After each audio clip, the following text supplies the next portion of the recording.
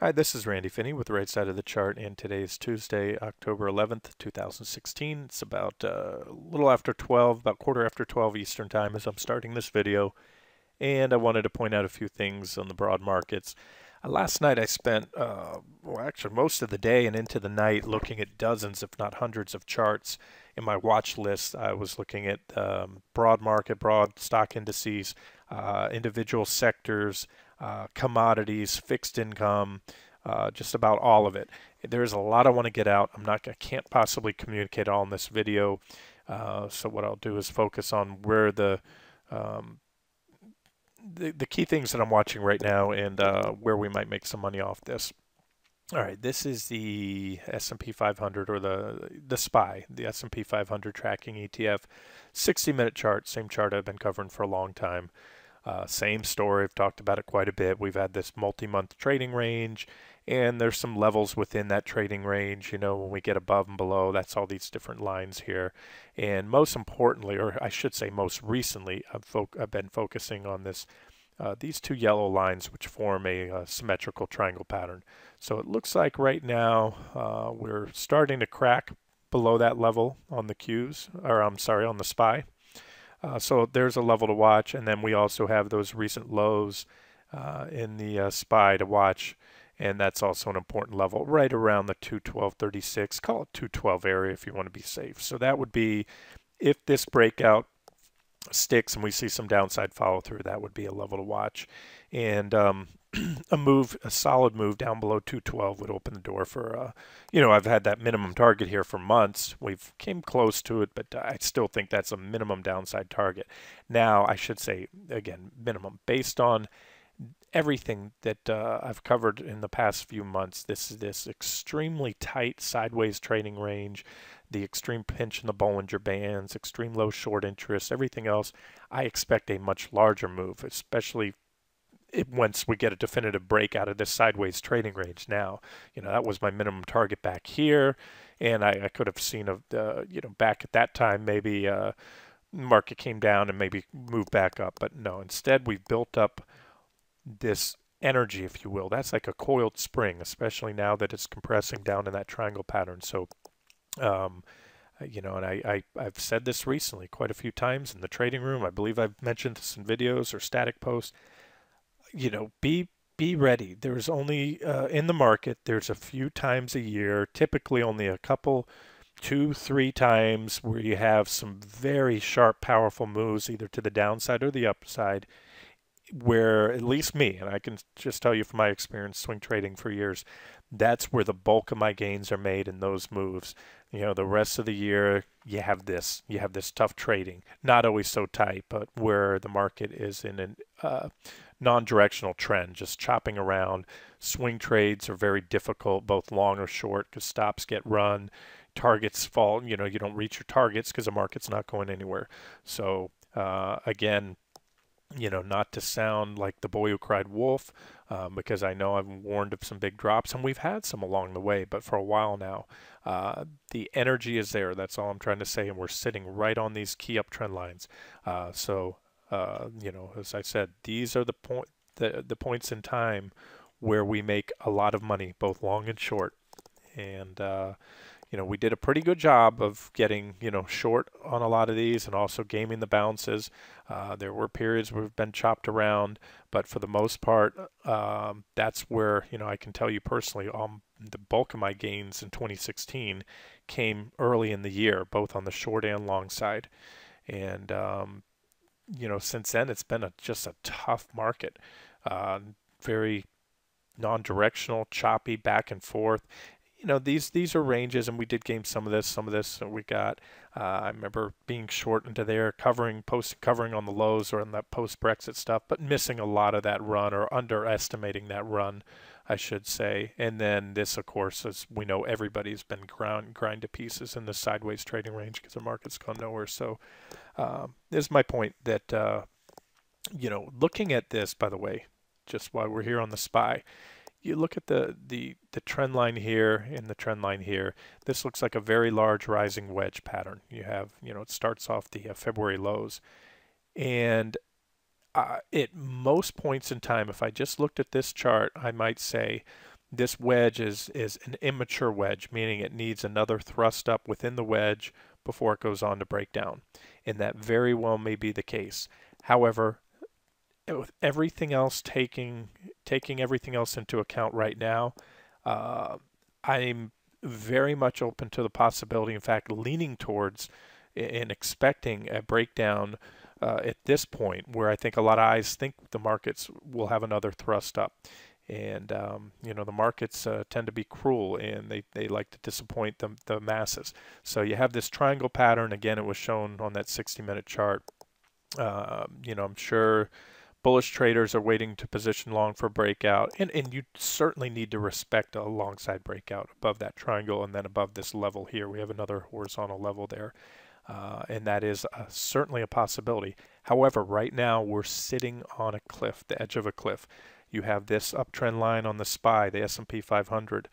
You have those recent sideways trading ranges, which I said are like a coiled spring.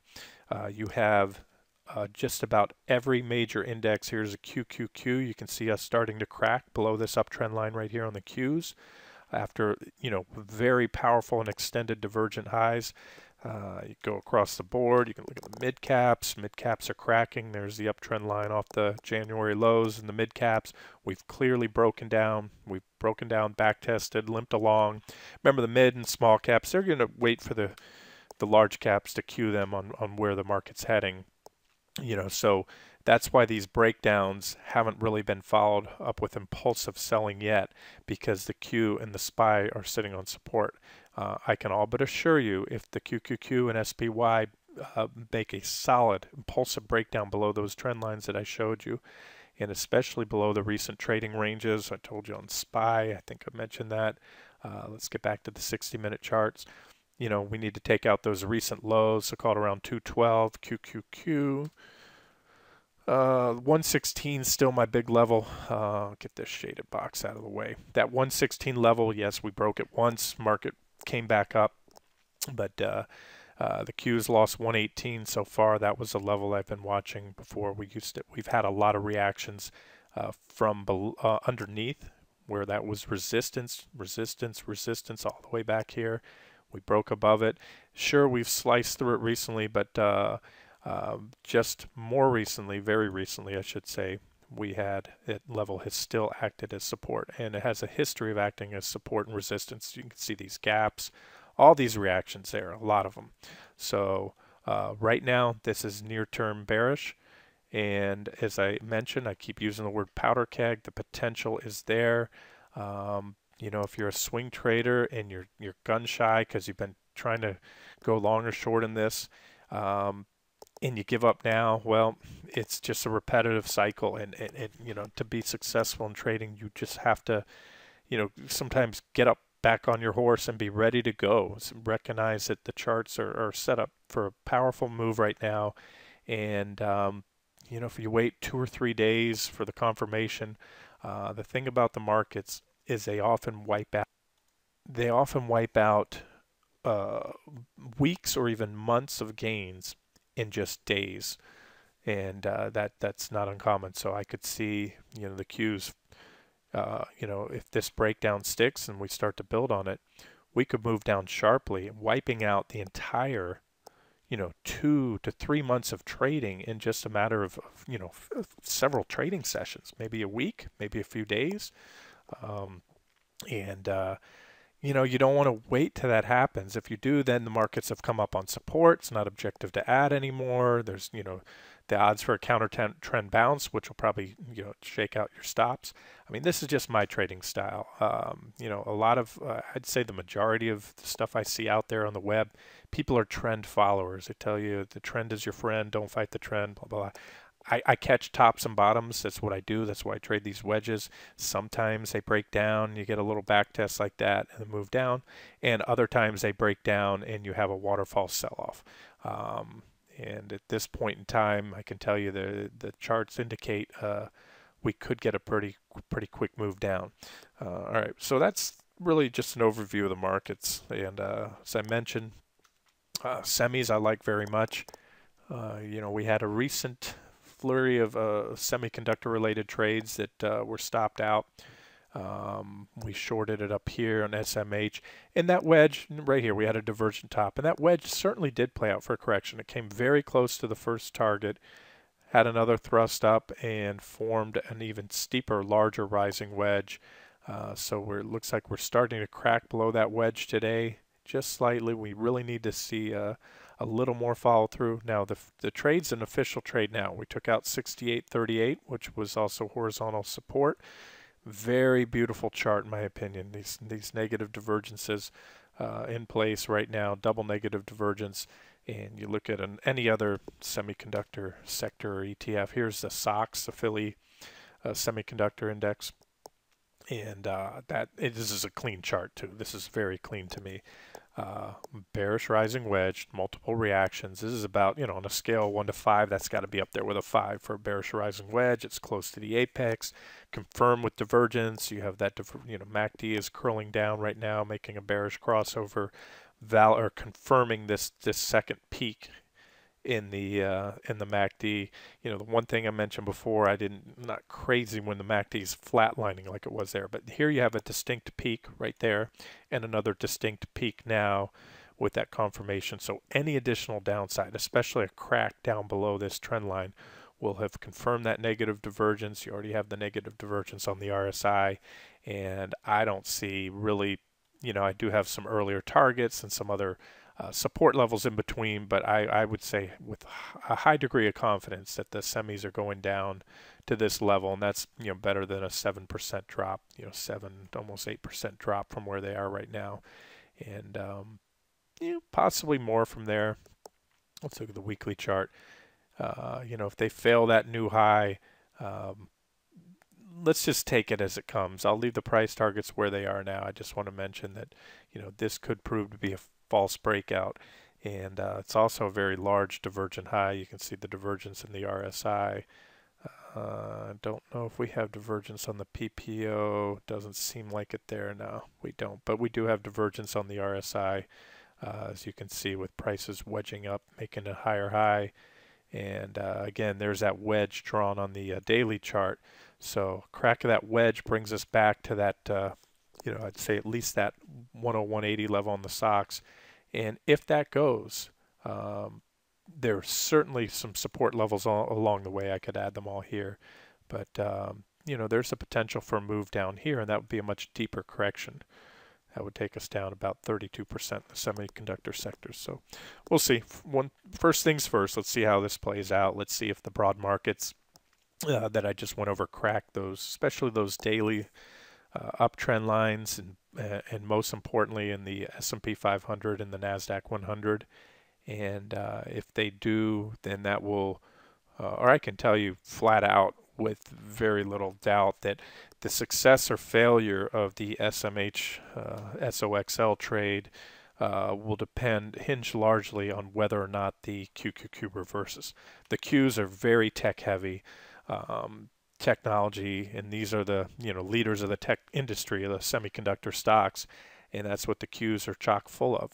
And so to see a correction like this in the semiconductors without the Qs moving down is very unlikely, very, very improbable. So again, the charts are lined up. I see both heading down lower, but there's still a little work to be done on the Qs. However, I wanted to position in the semiconductors ahead of time, because I think if you wait for that confirmation, this is my opinion, if you wait for that confirmed breakdown in the QQQs, the semis are going to be down here already, so in what I call no man's land. No man's land is what I refer to when a stock is between support and resistance. In other words, if we break down here, we break that support, broken support then becomes resistance. I'm referring to this uptrend line as well as that 44.87 level.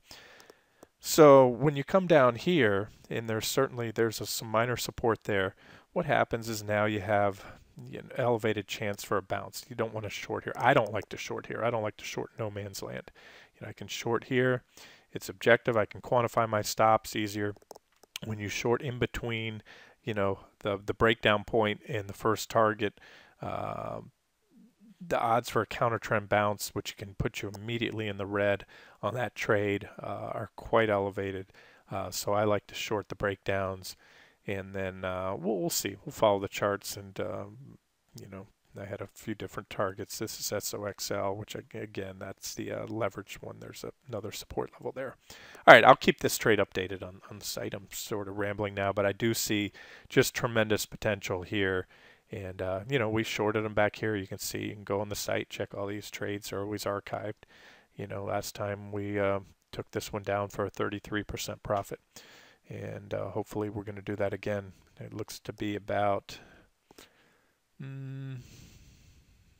yeah, right around 30 or so. I think we can do that again, somewhere close to that.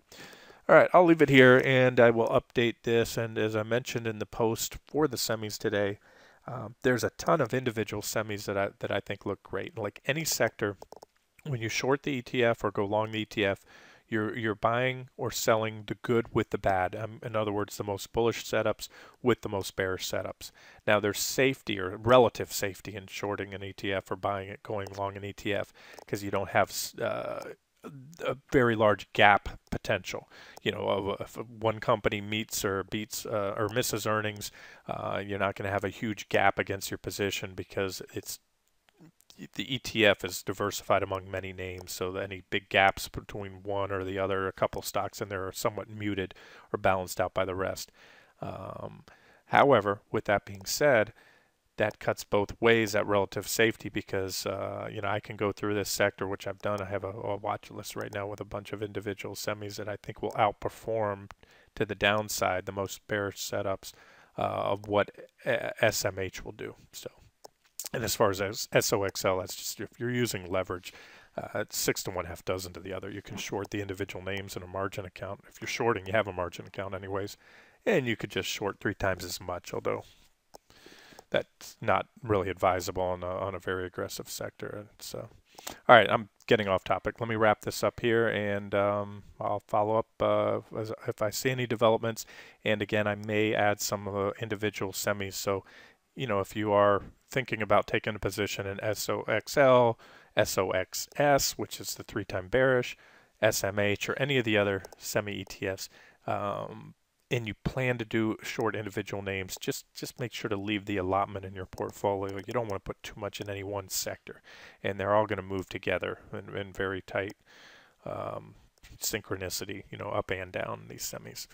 All right, this has been Randy Finney with Right Side of the Chart. Hope you enjoyed.